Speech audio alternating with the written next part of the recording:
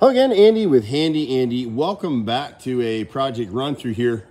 And so this project is kind of a takeover project, but it's one that we came in to help a homeowner get this house ready to be rented. Previous contractor was chased off, left it in a mess. So we've done a ton of stuff. They had a bunch of broken water lines in here, so we had to patch a lot of drywall here.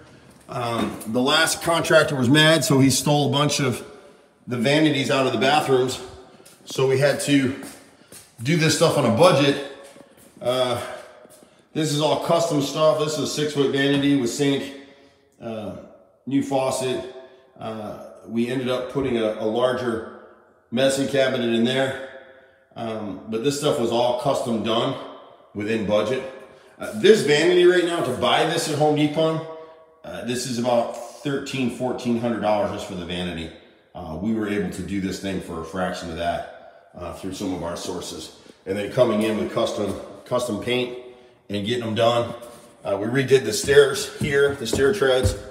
We'll be coming back in potentially to repaint and recarpet this place and clean it up depending on what the owner wants to do. And then in the bathrooms here, we came in the hall bathroom, did the same thing.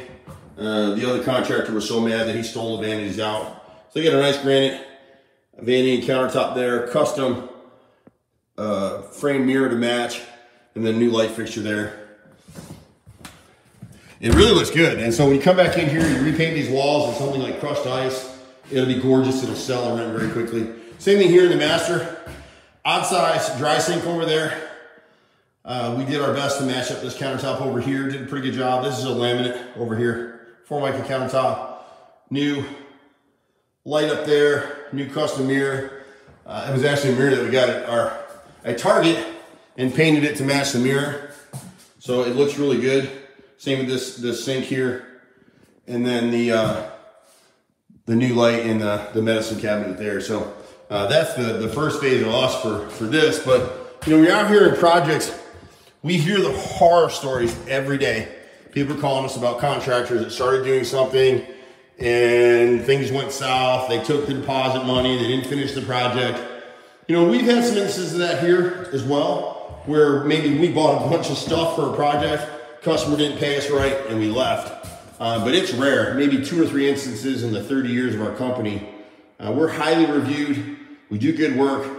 Just, you know, if you have a contractor, most of them, make sure they've been in business for more than 5 years. There's a lot of startup guys out here, which is probably what this was, and they get into a project and they're in over their heads, and then they just get mad and do damages and walk away. Down here in this room, we had to re-stipple this ceiling. It's hard to see it, but we matched the stipple perfectly. Really difficult work to do to match somebody else's stipple. And then we had the same issue over here because the contractor apparently let the pipes freeze and break in this house and then replace that light. So a lot of stuff was here. We were able to put it back together again, so that was good.